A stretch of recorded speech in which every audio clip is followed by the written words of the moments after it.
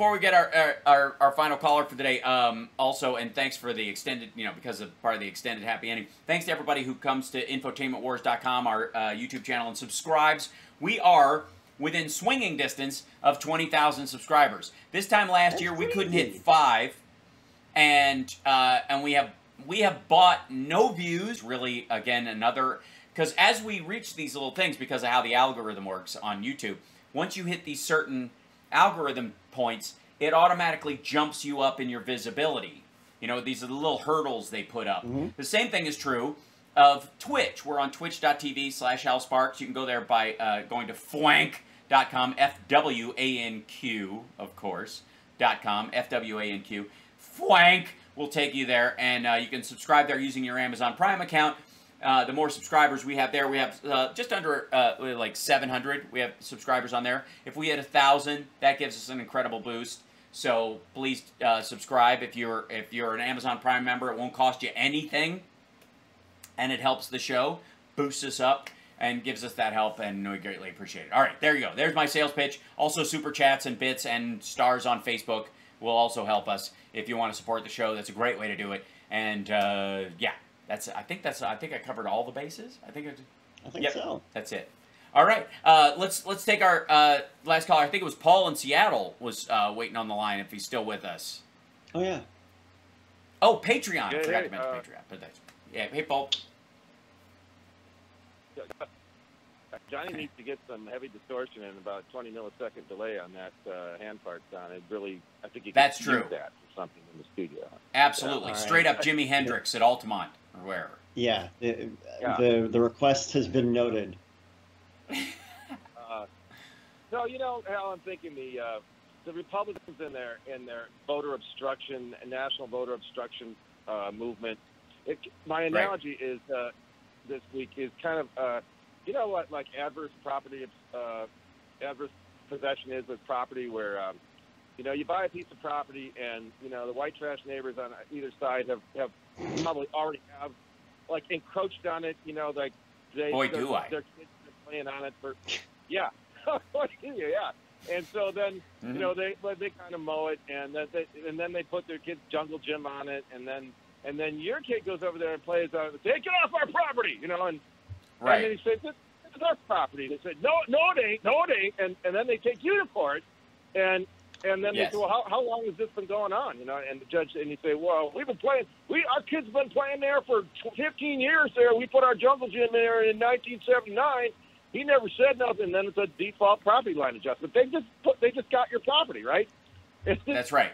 I mean, this happened to me. We bought a piece of an acre out in Woodinville here, and the neighbors on every side had been encroaching on it, mostly because of the topography, and it was overgrown. And when I started clearing it off, because my wife is a botanical gardener, everybody's screaming at me, "Hey, that's our property!" And I said to my wife, "We must have an acre around here somewhere, babe. I mean, it's it's up. Your acre goes up. It includes part of the sky. But unless your neighbor starts flying a kite, in which case, if the kite stays up long enough, they own part of the sky over your property as well. And if they keep it up long enough and you don't push back, then this is exactly what's happening. Is that when you try to be nice about stuff and you try to be reasonable, what you end up with is your state legislature, just takes away your rights to vote. I mean, it's just one of those things that it's a little by creep by creep, little by little, and that's kind of what they've done in these states to the point where it's going to be very difficult, I think. For instance, in Georgia, I think one of those Senate seats, I think Warnock's seat actually is up for re-election in 22, and it's going to be tough for people to and the way they write these things, I can see the court though.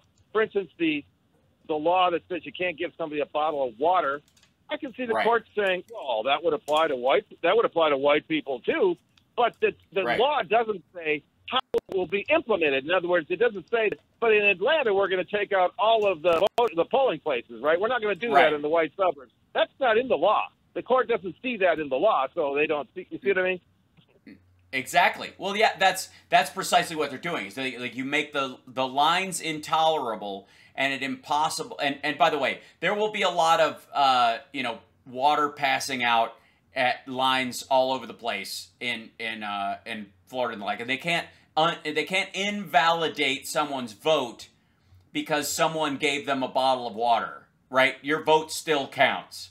So even if, and they can't come over. That's a war crime. And possession is 9/10 of the law. They can't take the water away from you once somebody's given it to you. So the law falls apart and it won't stand up to anything. So like it's an absurdity. But you're absolutely right.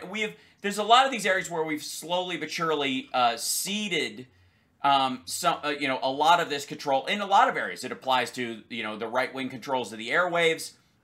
Quite frankly, the right-wing owned Patreon, which I forgot to bring up in the last little bit, but that's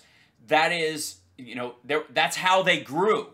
They learned the super chat game on YouTube before anybody else did, and it powered this revolution in online right-wing propaganda networks. And by the time we caught up, and everybody was like, well, that's kind of what they do. We don't want to do that, even though it has nothing to do with anything. There's no side to it. We just cede that territory. Well, we'll just, that's their area, and we won't even fight on that field. That happens in a lot of areas. I mean, it's how the fairness doctrine, which the removal of the fairness doctrine was fair towards everybody. I mean, it's the same kind of application. Is he still with us? We there you are. Good. Really think about right-wing talk radio being, only wackies listen to that. And it turns out, a lot of wackies. And then it was, Steve was saying that earlier, and kind of not taking it. Then it's the only thing on. Not responded. Yeah, exactly. Yeah. That's what we need to do. That's what. And I think one of the ways that Democrats all over the country should, beyond HR1 and SR1 or S1, is put a bill forward that in state legislatures all over that protect the right to vote. That a per capita rule on voting machines, functioning voting machines, and that anybody in state government who knowingly and willingly puts a non-working voting machine, one that's going to break down or is not functional, in a particular district, any district, by the way, that person can go to jail. If they're specifically doing it as a strategy to try and diminish the vote in an area, that's punishable by a fine and jail time. Those kind of things. Like the Democrats, one of the ways they could do it is you don't necessarily, beyond not acquiescing to these rules and also by fighting them in court as Republicans try to put them forward because they are uneven applications of the law, is to start writing laws that codify the right to vote.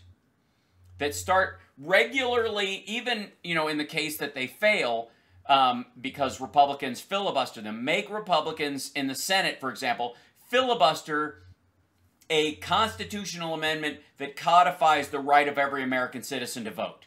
That it is seen legally on all fronts as a right.